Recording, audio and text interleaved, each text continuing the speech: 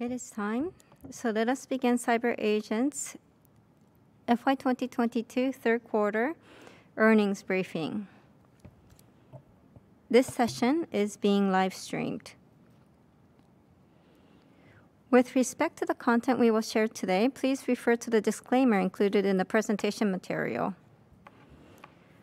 Our CEO, Fujita, will take us through the results.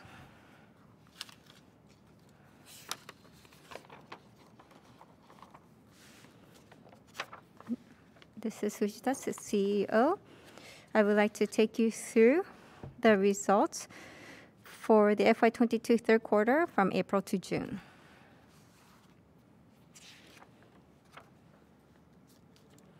First of all, the third quarter overall, the game business, last year in February, we released Umamusume. And so April to June, we saw a huge peak last year. So of course, we expected a pullback in comparison to the previous year. So it's as we expected. And in terms of advertising and media business, they remain strong. With respect to the media business, ABEMA's, especially pay-per-view and related businesses, drove growth. And with respect to the ad business, third quarter usually tends to be quite a tough quarter. However, we were able to increase sales and profits. And the game business, I talked about it peaking last year, and so there is a pullback from that, reaction to that. But quarter on quarter, if we look at quarter on quarter, last quarter we had anniversary events for many titles last year, so we're seeing a reaction to that as well this quarter. And this is the quarterly results, the consolidated sales by quarter.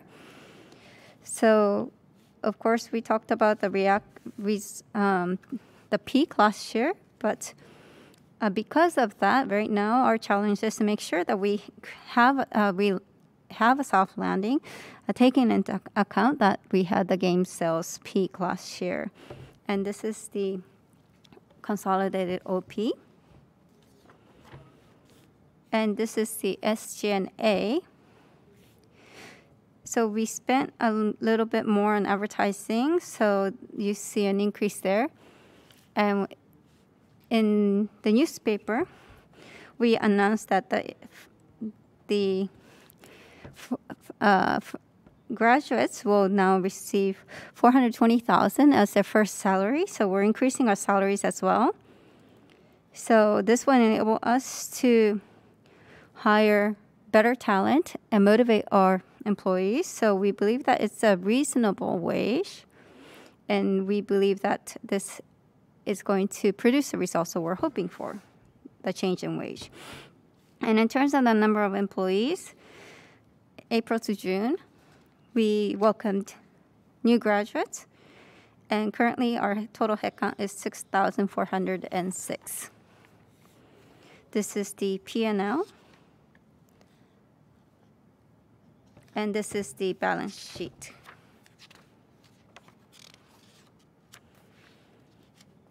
And in terms of the forecast for this fiscal year, we did announce the forecast as sales of 700 billion, OP of 70 billion yen. And with that in mind, currently, we have achieved more than 3/4 as of the end of quarter. So we believe that we will be able to achieve the forecast that we have previously announced. Moving on to the individual businesses. First, starting with the internet ad business. I say this every year, but end of March is usually the end of the fiscal year for many advertisers. So the second quarter tends to be the highest demand, and April to June tends to be a tougher quarter. However, this fiscal year, we're doing very well because we outperformed the second quarter. This is the OP. So we have overall invested in ABEMA, but in terms of advertising business as well, we wanted to make sure that we create strength over the mid to long term. So we are investing in new graduates as well as DX. So we have been making investments in these areas to invest in future growth, future profitability. And one focal area is the data-driven advertising business with other partner companies. If we look at the US, 1% is basically the advertising business in markets like the US of the overall retail business. So we believe that in our case, 1.5 trillion yen will be the market size.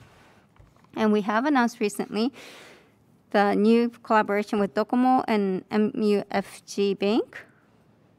But we have many alliances with other companies as well, so we want to expand the data-driven advertising business with these partners. Moving on to the game business. As I mentioned earlier, last year we had a peak. And in comparison to the peak, of course, this will be lower. And also we also had anniversary events last quarter. So the third quarter, we expected this to be lower. So it's per expectations. And this is the OP. Umamusume is a key title that we currently have, a strong title. And we want to make sure that this is going to be a long-lasting title. So we're expanding the scale, especially animations, and also releasing overseas titles as well, or some of the initiatives that we are undertaking to make sure that this will become a long-run title. Also, Final Fantasy and other releases collaborating with huge IPs, they will be coming in the future as well. So please expect more from us. Moving on to the media business. With respect to the media business, pay-per-view and related businesses grew, as I mentioned. So yes, we were able to increase sales, but we are still continuing to make aggressive investments. And we also have World Cup coming next fiscal year. So we're not trying to make this business force it to become profitable. We want to make sure that we're making the necessary investments as we expand the business. And this is the number of downloads. We have news programs and also martial arts and fighting, sports, live broadcasting content is actually becoming quite popular. And we also have drama and pop that we created on our own, and we are also airing popular animations. And this quarter, we had the match. This is a match between Tenshin Nasukawa and Takeru, and we had an exclusive live broadcasting of this match. And we were able to sell over 50,000 tickets at 5,500 yen per ticket in one night. So this has been a long-awaited matchup.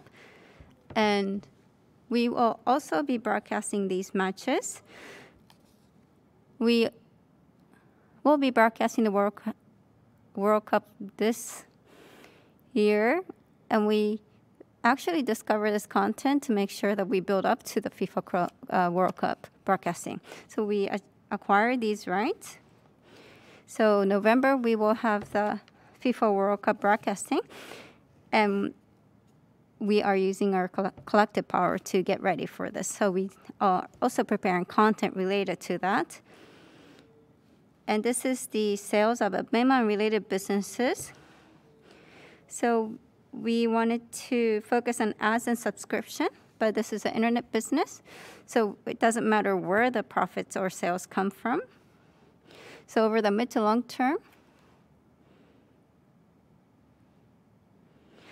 we have shown that the related businesses can also grow.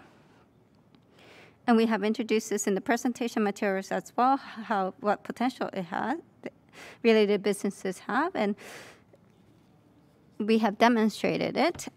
Related businesses are growing, especially the wind tickets. It's continuing to grow in scale. It's not just because we're experiencing COVID.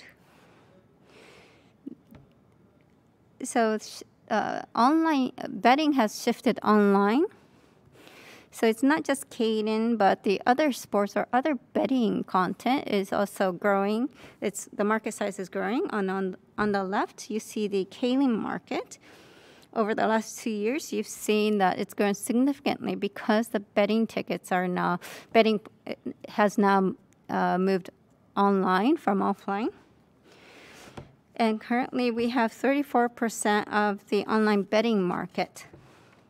So we created this service, and we have the ability to create and also operate. And ABEMA has the power to broadcast as well. So we've been able to demonstrate our prowess. And this is what I described earlier. We wanted to launch the advertising subscription business and then add related businesses on top, and to accelerate monetization through these pillars. And we are on track.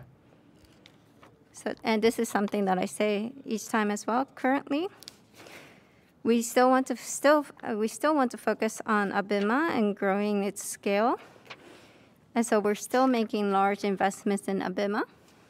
And we also had a huge game hit amid that, but our thinking over the mid to long term hasn't changed. The media business will be key. And the internet ad business, we want to make sure that we're expanding our market share. And we want Uma Musume to be a long-run hit for it to last over a decade. So this was the direction of each business. That's it from myself. Thank you very much for listening. We would like to now conclude the earnings briefing for CyberAgent FY2022 third quarter. Should you have any questions, please reach out to the IR contact. Thank you very much for watching today.